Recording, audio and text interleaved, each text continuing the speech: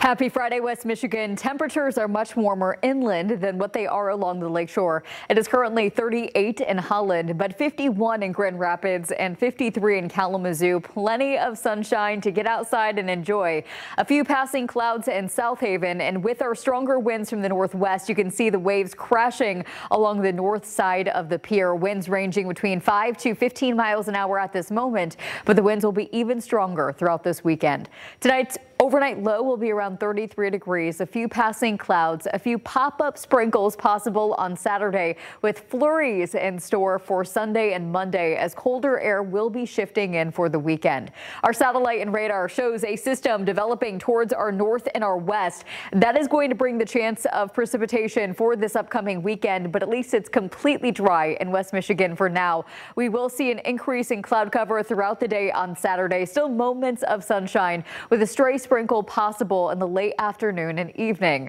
Rain will be hit or miss. Not everyone will see the rain on Saturday, but eventually on Sunday, that colder air will shift in from the north and the west, transitioning light rain over to a few snowflakes. We're not likely to pick up, though, on a whole lot of rain or a whole lot of snow.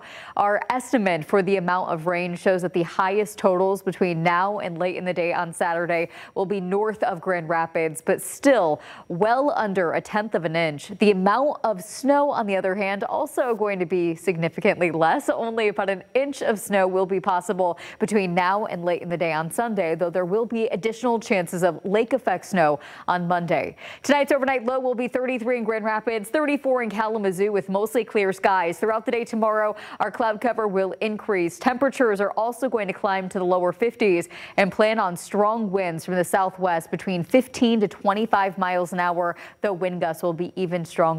A high of 52 in Greenville and Big Rapids, 53 in Hastings, and 56 in Kalamazoo. So get outside tomorrow and enjoy. The winds will be howling with wind gusts again over 35 miles an hour, mainly from the southwest and the west. That is going to generate high wave heights in Lake Michigan.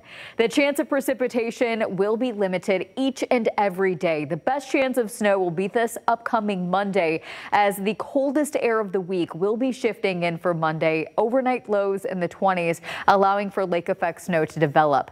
Conditions will be drier by Tuesday and Wednesday, and temperatures are also going to start their climb. 38 degrees for this upcoming St. Patrick's Day on Sunday. A few flurries and it will be breezy. Bundle up as you're stepping outside to celebrate. Eventually by next week, temperatures will be back in the 40s, and there's also going to be a chance for some light rain late in the day on Thursday and Friday of next week. Stay tuned with Fox 17 for your latest forecast.